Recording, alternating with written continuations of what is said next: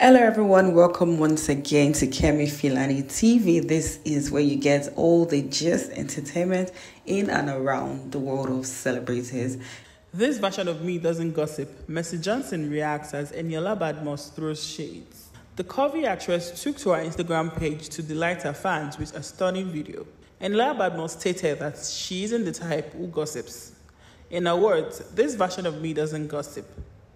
Reacting, Mercy Johnson took to a comment section to hail her over catchy beauty. She said, and I quote, "Hottie."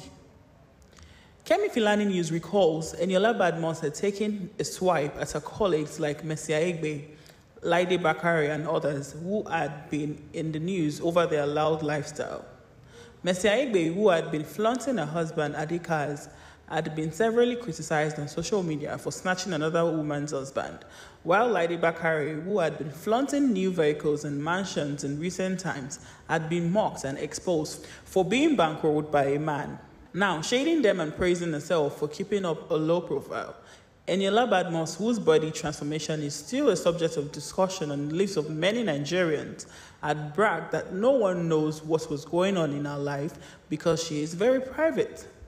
Eniola Badmus wrote, and I quote, "My biggest flex is that nobody ever knows what is really going on in my life, where I am, where I'm with, or next moves, unless I make it known.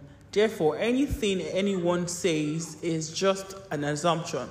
Privacy is the only luxury. Privacy is peace." Kemi Filani News also recalls that Eniola Badmus had made headlines for her body transformation.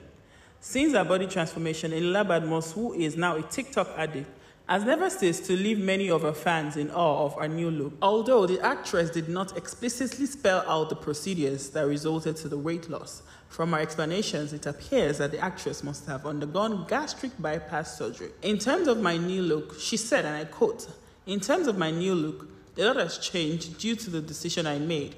Anytime I decided to do this celebration, I want to surprise everyone. With pressure and stigma I had gone through, I want to change that. So I want to surprise everyone and help myself." That'll be all for now. Thank you for listening to Kemi Filani News, and do stay tuned for more updates as they come in. Bye for now.